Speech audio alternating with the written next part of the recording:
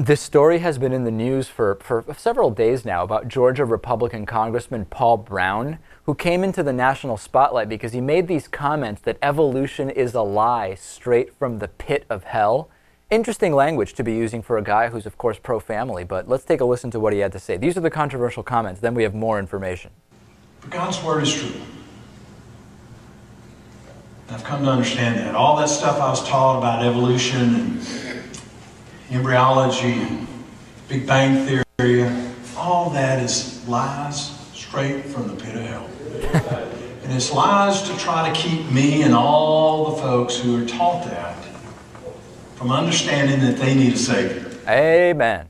Amen to that. So this is a guy who now we have found out, our friend from the Examiner, Lou Colagiovanni, has this great article saying, this guy Paul Broun, who says that embryology and evolution are a lie straight from the pit of hell, he's on the House Science Committee. This is one of the guys who decides, here's some research, some science research we have the option of allocating money for.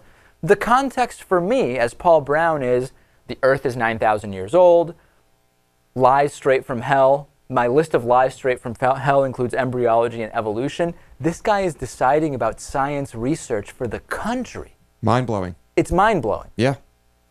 I mean, I understand why people would want to vote for this person, but how does he end up in that position? It doesn't make any sense. Every single program that's scientific but non-military has to be voted on by this committee and is being voted on by a man who believes all the knowledge we've gained about modern science, including archaeology, is a hoax. It's simply lies from the pit of hell. They are lies from the pit of hell. How can any clear-thinking individual support a guy like this? And what's really scary, this is the scariest part, Dr. Paul Broun is a medical doctor.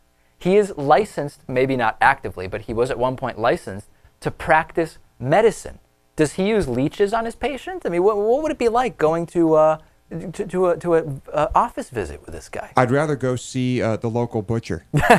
Natan, what does this say about what this goes far up, right? We say, well, listen, the scientists will keep doing what they do, but their funding depends on guys like this. Look, the truth is evolution is just one of many different theories about, the origin of the world, and this guy's just, he wants our children to be informed about all of the possibilities. So, I agree with him. Very good. Okay, and that's certainly the way a lot of the people who voted him in feel, isn't it, Lewis? They must be thrilled.